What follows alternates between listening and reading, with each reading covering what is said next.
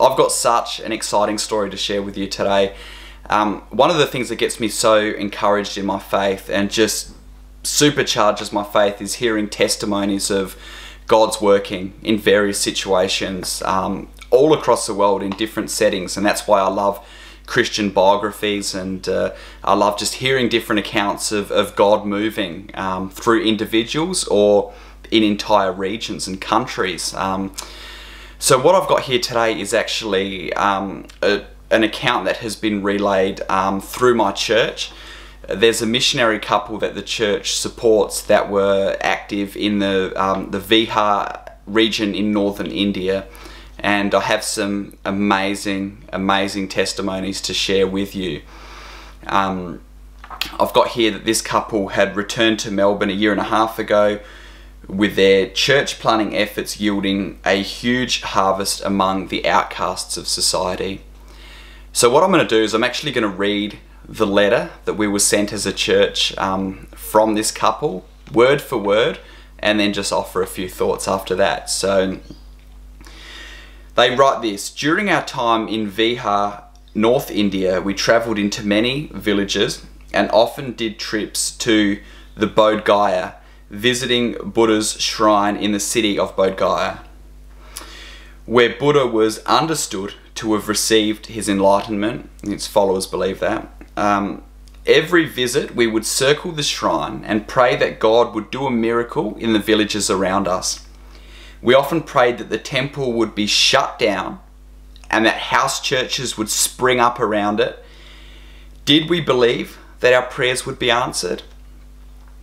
Richard, our head office HDE ministry coordinator in Bihar, has recently described that thousands of people have abandoned their idols and are now worshipping Jesus.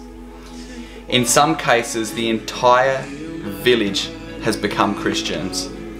Men and women alike are openly testifying before the media that they are following Jesus because the idols don't have power.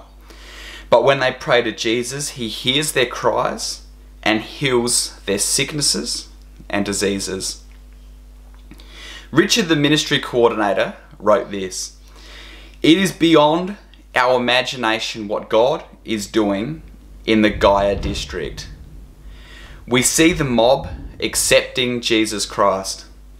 A flood of people are coming to Christ. Idols are being thrown into the river from houses of those who have accepted Jesus Christ.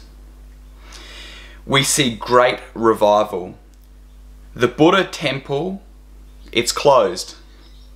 Temples and villages are being surrounded by house churches. Village house churches and trainees are erupting like hydrogen bombs. This has only happened due to the continued HDE training and your support, which you have given us by your leadership and prayers. It's breaking news on national TV in India that thousands of people have accepted Jesus Christ. Lots of queries are being made by the media to find the reasons behind it. Please pray that we will reach every village in the Gaya district. Thank you. Amazing. I heard that story at church and I was just so encouraged, and I knew straight away that I had to share this, just this personal testimony of someone that have reported of what has been happening in the village. I know that so often in our own Christian walks we can think that, you know, things aren't really happening around us. People aren't coming to Christ as we want them to, and we can limit the movement of God, of what he can do in his spirit, of what's possible. But when we hear these testimonies, I don't know what they do to you, but to me they just increase my faith, because I can see that there are moves of God that are taking place all across the world that we just don't know about.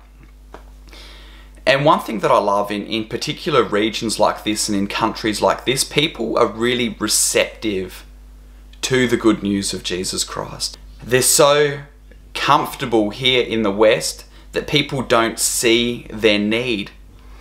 Sin here is just painted in such a wrong way, where right is wrong and wrong is right, that people are just so blind to the realities of their own sinful state, and are also so blind to spiritual realities. Isn't it amazing? We call countries like this, Australia, America, you know, the developed world.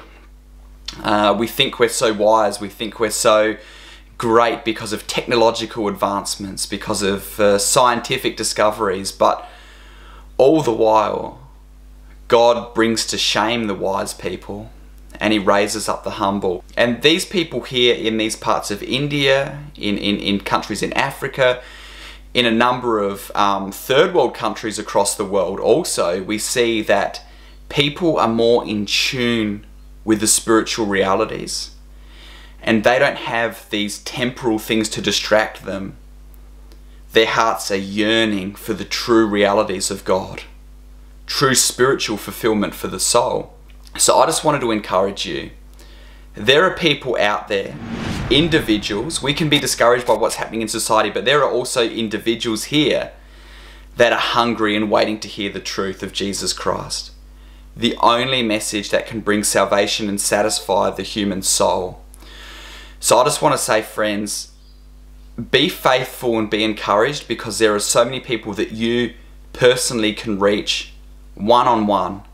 And when you hear a testimony like this of the impossible happening, we know that the same God that is moving over there in Bihar, India, is the same God that we worship here in the West. So friends, keep praying, keep believing. Let's not limit God, and let's see what God's going to do through us when we believe. Now to him who is able to do far more abundantly than all that we ask or think, according to the power at work within us, to him be glory. Amen.